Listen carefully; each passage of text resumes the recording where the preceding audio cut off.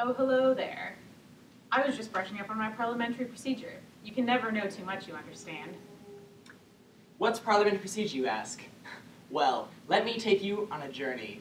A journey to the ASUW Student Senate, where official student opinion is formed. Are you ready? Let's go.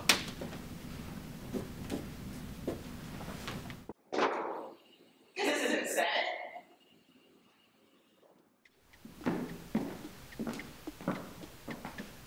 Welcome to Senate. This is where the magic happens. Senate meets every Tuesday night, here from 5 to 7, and we would love for you to join us.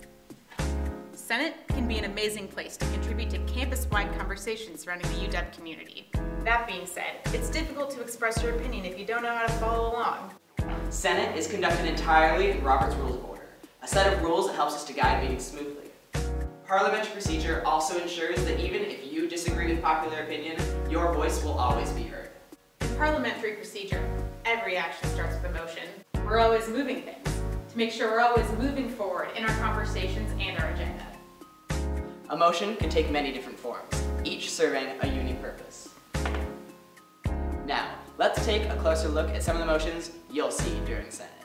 The main motion, the topic of conversation, takes the form of a piece of legislation, often a resolution. A resolution is simply a document that proposes what UW students think about a particular issue, including the evidence and explanations for why they think it. Anyone can submit a resolution on our website at senate.asuw.org. You can view all the legislation considered by the Senate under the Legislative Database tab. The subject of a resolution can really be anything. We have considered everything from dining plans to divestment. When we consider a resolution, before we vote to pass or fail it, we have a system in place to make it better through changes. The way we handle these actions regarding the main motion, or the resolution, is through subsidiary motions. Each of these motions requires a second. If there's no objection, they can be adopted by unanimous consent. If there is an objection, many motions can be debated. Most require a majority vote to pass. Other motions require a 2/3 majority. As a rule of thumb, if the motion limits debate, 2/3 is required. The most common of these is the motion to amend. You can move to amend in a few different ways. First, you can move to strike something, for example, coups. Also, you can move to insert something like dogs. Or, all at once, you can move to strike coups and insert in its place dogs to read, go dogs. You can even move to amend an amendment, for example, to strike dogs and insert huskies. But we only go 2 layers deep before things get too complicated. Another important way of handling the main motion is through the motion to postpone. You can postpone the consideration of a resolution definitely, meaning to a specific time like 6:30. If you want to stop considering a resolution altogether, you can move to postpone it indefinitely. The motion we use to refer a resolution to a committee after first readings is the motion to commit, or more informally, to send a resolution to one of our legislative committees. If you want to limit the time the Senate spends discussing a resolution, you can move to limit the time of debate. Tell a specific time, or say for 15 minutes. If the time limit is too short, you can move to extend the time of debate to allow for further conversation. Finally, to stop debate and vote on final passage of a resolution, we move the previous question. This requires a 2/3 vote because it ends debate. Now, while these conversations are going on, there are other motions that are important to the meeting as a whole, and must be dealt with regardless of our place in conversation. These situations utilize incidental motions. An incidental motion that occurs at the end of every meeting is the motion to adjourn. This motion can be made at any time, but we generally like to finish the current topic before adjourning. If someone or something is preventing you from hearing or participating, you can rise to a question of privilege at any time. The speaker will hear your question and attempt to resolve the issue before continuing with our business at hand. If Senate leadership is doing their job, we should follow the scheduled agenda fairly well. However, if anything is forgotten from the agenda, any senator may call for orders of the day, alerting the chair to a diversion from the plan of action. If you forget any of the rules we've just taught you, you can make a parliamentary inquiry for clarification.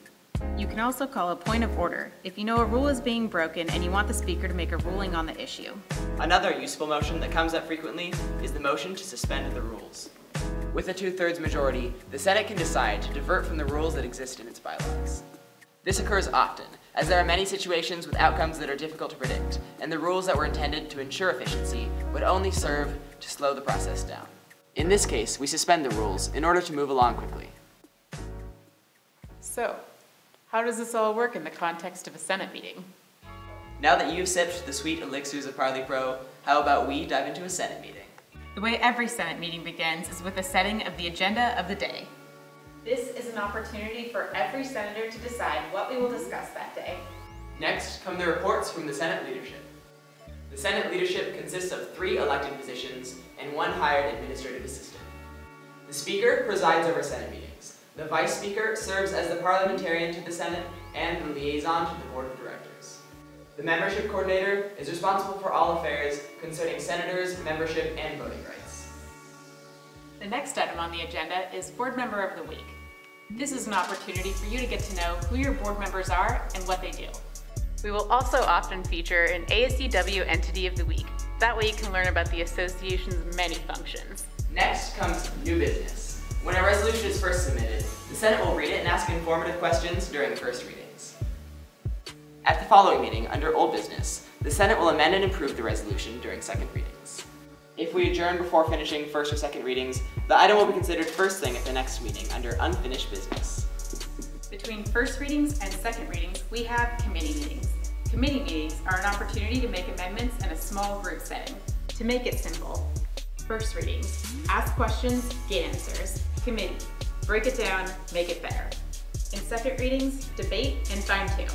After a resolution is passed, it is sent to the Board of Directors for final approval. The board can choose to send a resolution back to Senate. However, if they choose to approve our resolution, our words will be acted upon, and they can lead to impressive changes on and off campus. If you have questions about parliamentary procedure, feel free to raise your hand and use that handy-dandy parliamentary inquiry. The Vice Speaker will then wake up from his or her nap and help you out. We want everyone to be included in our conversations, and we hope to hear your voice as well. If you're interested in becoming a senator or want to learn more about the ASUW Student Senate, head over to senate.asuw.org. Remember, we meet Tuesdays from 5 to 7 p.m., and I hope to see you there.